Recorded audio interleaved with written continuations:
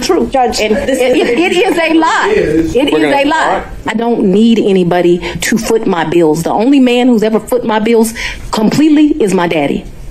Oh, damn. A news conference is happening right now where State Representative Misha is announcing a lawsuit against Fulton County District Attorney Fani Willis. Representative Misha, she is suing DA Fani Willis, Fulton County Commissioner Marvin Arrington, as well as the Fulton County Board of Ethics. Now, the representative, she's claiming that she's a victim of a years-long criminal stalking case.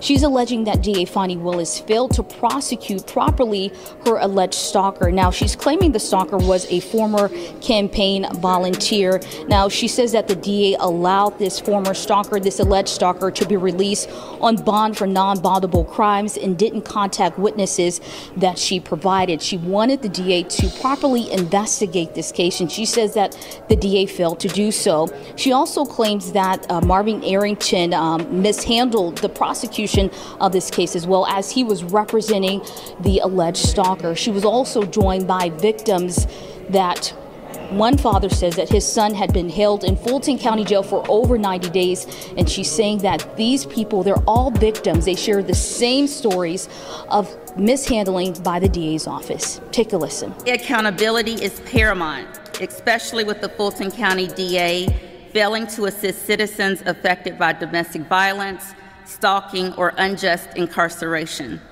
The connection is victims. This today is about victims. And DA Fani Willis is the chief court officer from the state in Fulton County. She directly impacts what is happening in the jail.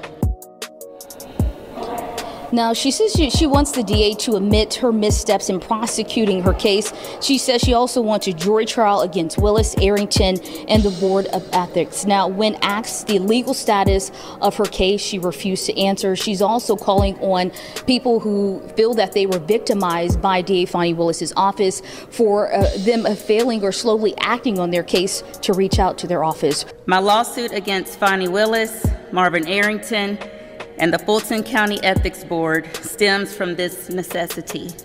Georgia, Fulton County DA Fani Willis facing disqualification from former President Trump's election interference case. As new court filings claim, she tried to keep her relationship with the special prosecutor Nathan Wade a secret. Todd Pyro